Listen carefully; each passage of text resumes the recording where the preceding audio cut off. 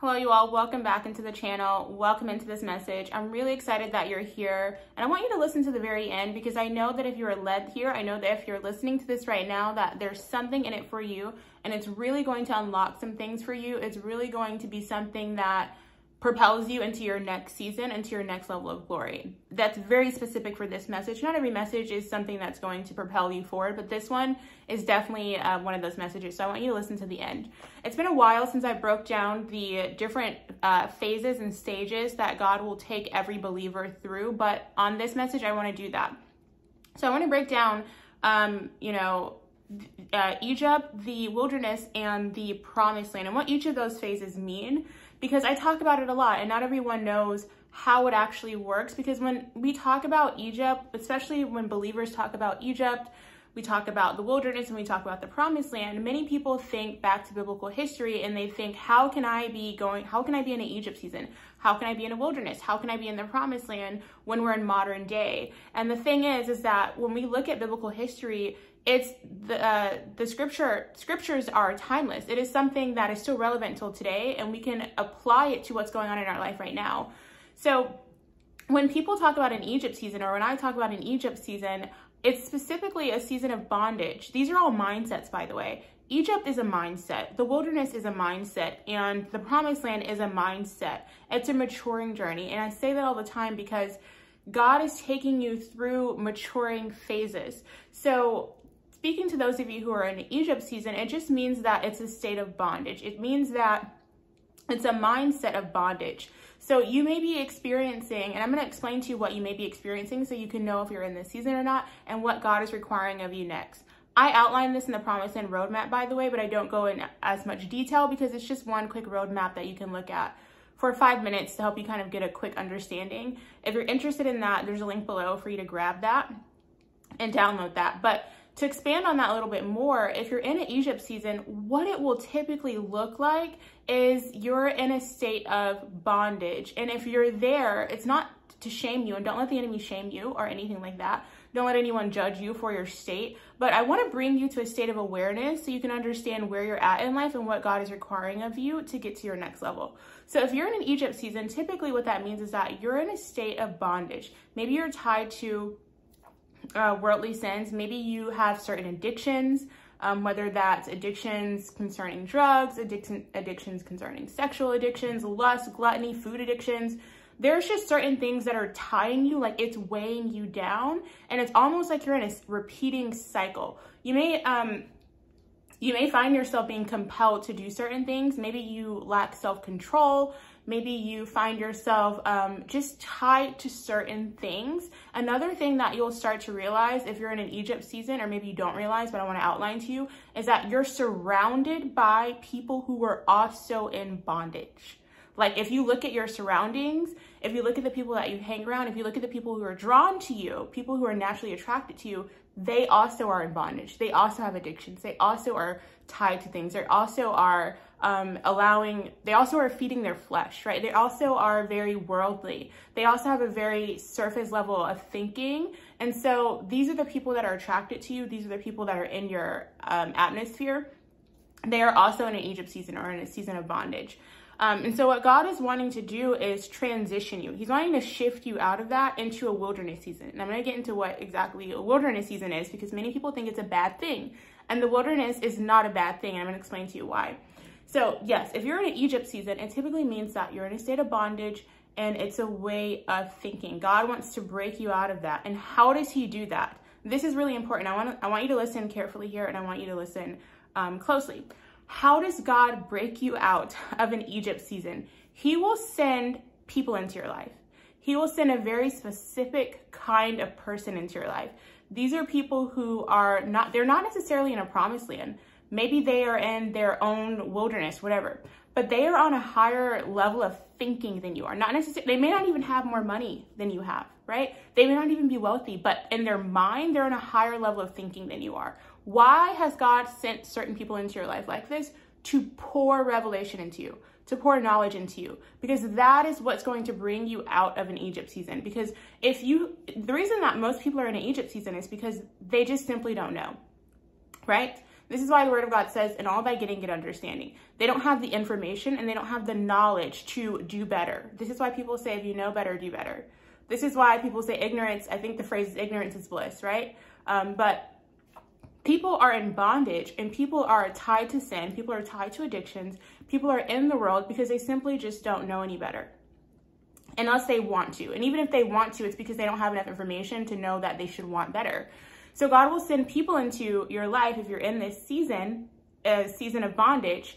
And the goal is to pour more wisdom, knowledge, understanding, and revelation into you for you to get a light bulb moment and say, aha, there's something else out there. There's something different out there. Because if you don't know that there's a better life outside of the bondage, you're not going to reach for it. You're kind of trapped in this container, if you will, of bondage and other people who are also doing the same thing. This is why there's a phrase that says, if you are who you hang around. So what God wants to do is send a person into your life, pour more information into you that you never knew was possible so that you can start reaching up. You can start reaching up mentally to their level of thinking. And when you get to that place, you immediately transition into a wilderness season. Then you begin to start thinking, there's something more for me out there. There's something better for me out there. And I see these people that I'm hanging around that are also in bondage, that are also in a wilderness, also in an Egypt season, and they're not on that level of thinking, but I want that. So immediately what will begin to happen is your way of thinking will elevate to a person of higher understanding, and those people who are in bondage will eventually either fall out of your life or you will no longer desire to hang around them. You'll no longer want them in your life anyway. So they'll fall out of your life and you will immediately enter into a wilderness season. And this is a season of transition. Many people think a wilderness season is bad, and it's not bad. The purpose of a wilderness season is just to be a short period in time to transition you onto your promised land. And so what God desires for you to do is just go through this quick transition season so that you can get to the promises of God, the land that he's prepared for you, flowing with milk and honey. So if you're in a wilderness season right now, what you are probably most likely experiencing is you are alone. You're not surrounded by people who are trapped in worldly things. You're not surrounded by people who are very successful in their life and people who are very intelligent or people who are very knowledgeable about certain things. You're just alone. You're very alone. Everyone has left your life. Everyone's kind of fell out of your life. Maybe you've separated from your family. You have separated from your old friends. You don't have new friends. And it's because you're in an in-between state. You don't fit in with people who are from your past, and you don't fit in with people who are in your future, but you're kind of like floating in this in-between space. And it's because God is stripping you of things. He's stripping you of your old mindset. He's stripping you of everything from your past because you can't take it with you into the promised land. It's a separation season. It's a separation and transition season. So what will prolong this process, and we've seen this happening with the Hebrew Israelites, is that the desire to go back will prolong the wilderness season. And we see this happen all the time if you just look at people's lives. The desire to go back to old friendships, old relationships, old ways of thinking, old habits, old addictions, just not wanting to let those things go. Many people during this season put up a resistance against God when they should be putting up a resistance against the devil.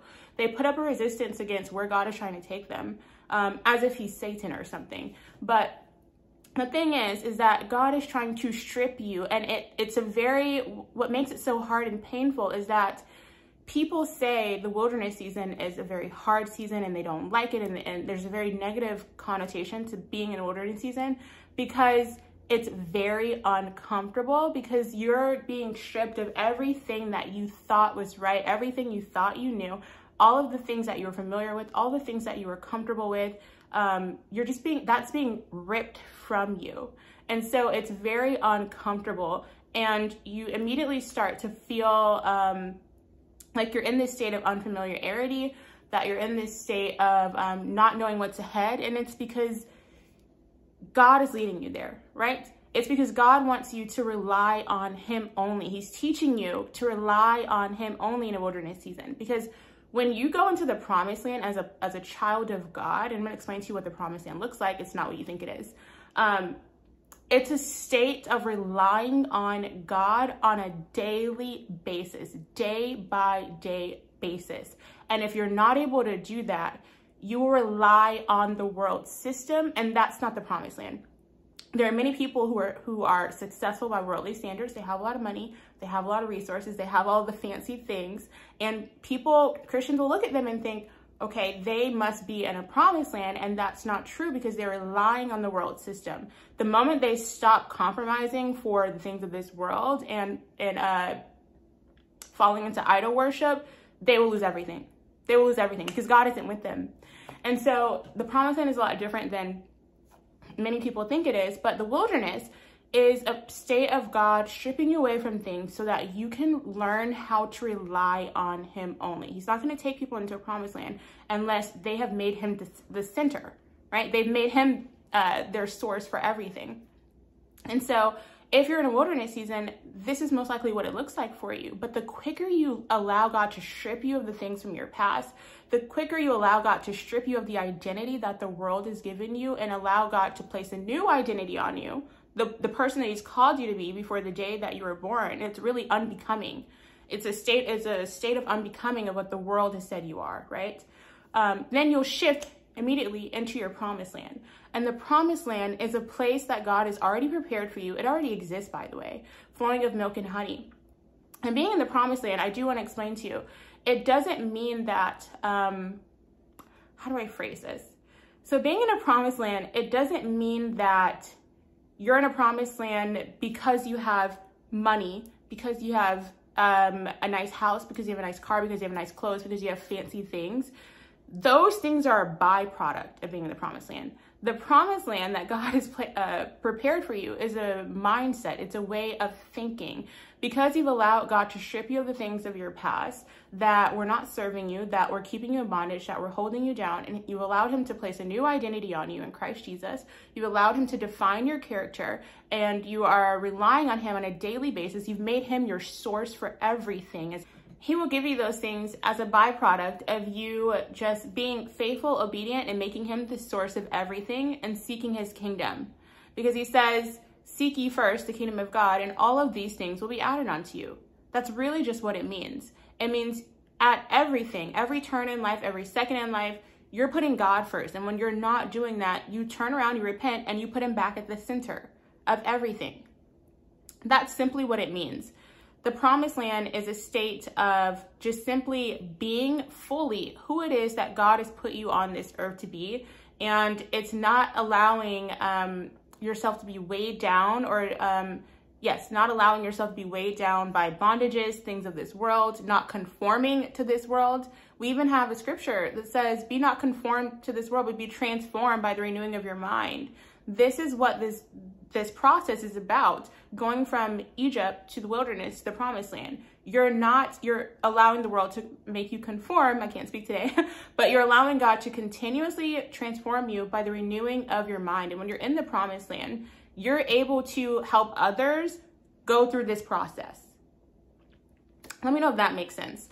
So I love you all. What I'm going to do, and I didn't want to share this on this message, but what I'm going to do, and I'm going to be doing this year, is I'm going to be releasing a couple containers for you all to help you move throughout each phase of this, the Egypt, wilderness, and promised land. And I do have the promised land mentorship, and it does help you move through this. The videos are on demand, but what I mean by releasing a couple containers, I really want to work with you all very individualized on this on a more specific level, because the Lord has really made this a part of my calling. So I'm really excited to share more of what that will look like with you all in the near future, but I do want to release a few things to you all this year in 2023 to help you move throughout these phases, because it's something that pulls on my heartstring, especially when I see people who go through these phases and they stay stuck, because we've seen this happen throughout biblical history. Someone can stay in an Egypt season for the entirety of their life. They'd stay in bondage for the entirety of their life. They'd stay in addiction for the entirety of their life, and they'd die in an Egypt season. It's really sad to see. God can move someone out of an Egypt season into the wilderness, and they don't ever move on to their promised land. They stay in the wilderness season for the rest of their life, and it's really sad to see. So I really want to work with you all more closely on transitioning through these seasons onto your promised land, because it's what God wants for you. It's what he desires for you. It's why this was his original design. This is what he originally wanted for us. So I really want to work more closely with you all in that. I'll share with you more in the near future on what that will look like. But I pray that this really resonated with a lot of you. I pray that this really helped a lot of you. If you want more context on it, there's a Promised Land roadmap you can download. There is the Promised Land mentorship you can join, and I made it so that most people are able to join. And there's more information on that below. If you are led to sow into this ministry because you are believing in God for a harvest on a very specific thing, this is the perfect place to do it. There's many testimonies where God has broken people away from financial bondage. God has freed people from debt. God has moved on people's behalf concerning non-monetary things, like maybe God has healed someone, God has fixed a relational issue, whatever it is that you're believing in God for a harvest for, put it in the message and tie scripture to it, because that's what I do for my specific seeds. And it works wonders when we stand on the word of God and the principles of God, because it will never come back void. So I love you all. I always encourage you to share, subscribe, and hit the notification bell so that you're locked in and you're helping others receive the same revelations that you've received from this message. I'm always praying for you, and I'll talk with you in the next message.